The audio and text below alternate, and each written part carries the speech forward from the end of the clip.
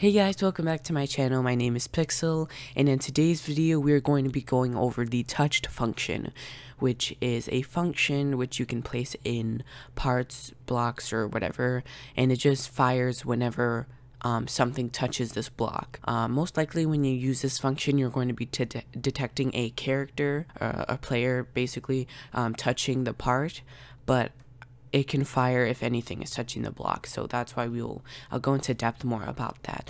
So what we're going to start off with is we're going to create a block. I mean, you can make it how big you want. Just going to name it lava, and then we're going to make the brick color red. If it's any other color, this is kind of a game design standpoint where it's a good idea to make it red because it's easier to identify as lava. Usually a player will not want to touch something red. If you have like a dark theme or any other theme and then you throw in some red, it's clear that this is something you're not supposed to touch. Also, another tip for a physics standpoint, make sure that it's can collide false. What this does, let me actually show you. If can collide is on, which means that you can collide with this object, there is a glitch. Well, actually we haven't scripted anything yet, but there's a glitch where you can just constantly jump over the lava and it will not kill you. But once you walk over or actually touch it or something, it won't do that.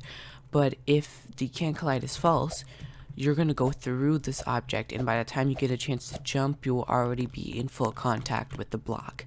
So it's just better to have a can collide false so that glitch does not happen. So what we're going to do is we're going to insert a script. Since we're working on the server, we're going to insert a script. You don't have to name it anything, but this is what we're going to do. So we went over the two types of functions that you can do in the last video. The function like this, like function hello, you put your code in there, and then to fire it you go like that, or you can connect it up to something like the touched function, like this. This is just an example. Alright, so basically to fire the touch function, this is one way to do it, is you just do, you get the part. Well, we have a lava part, so we're going to do script.parent since the script is a child of lava. So the script.parent, we're going to detect touched. So you just put dot touched, the colons, connect, and then you put your function inside of here. The reason some people do this method, you can do it like this, without this. This is kind of like the old method that most people would do, but now people kind of put it together into one thing. So you do, connect, but then you put function like this, and then end. So then this will just run like this. The reason some people might use this is because they have a function that they want to have, but they don't want to run it like for a specific thing. They want to run it manually. So you would type something like this. I know we already went over functions, but that's just a little refresher. So like I said, the dot touch function goes like this. You just do dot touch.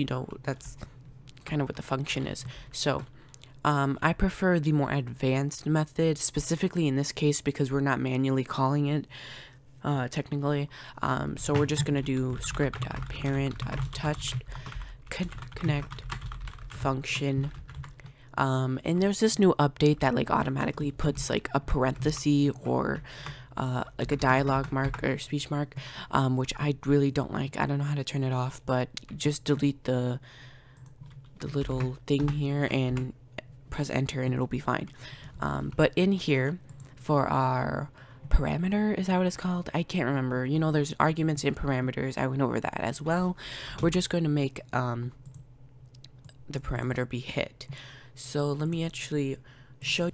Alright, so if you guys ever go to the wiki and you look at a page like this, then you can see we have touched, and then it goes over everything. So if you guys need a quick jogger, I didn't like using the wiki because it was so confusing and they weren't really videos explaining it. Maybe I'll make a specific video to this, but yes, it is called parameters. So it shows you the parameters, and the name of this parameter, which we named hit, is the other part, which, let's see what it says. It's an instance, so that means that it has to specifically be that is specifically something and not just the name of something. So the description is the other part that came in contact with the given part. And in this case, hit could be the player's torso, their leg, or something like that. And then it gives an example like that. So that is how you can use the wiki. In this case, we're going to use hit to identify if it is a character. And to do that, we're going to see if the humanoid is a property, or not a property, a child of the character or what's hitting it. And to do that, we'll do hit.parent. And the reason we do parent is because the hit is not the actual model of the character, it's one of their body parts. So like their leg or their arm or something. So we'll just do hit.parent, which we're now inside of the player or the character. And then we're going to do find first child humanoid.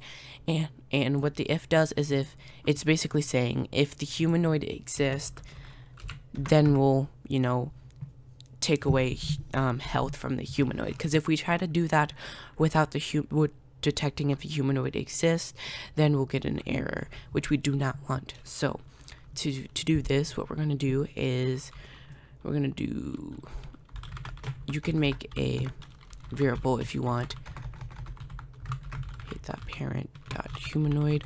So we're going to do hum, which is our humanoid, .health, which is a property of the humanoid, and we're going to set it to 0, which is just going to kill the player. So if we go into test here, which if you go to the test tab, there's a test button, we walk over it and we die.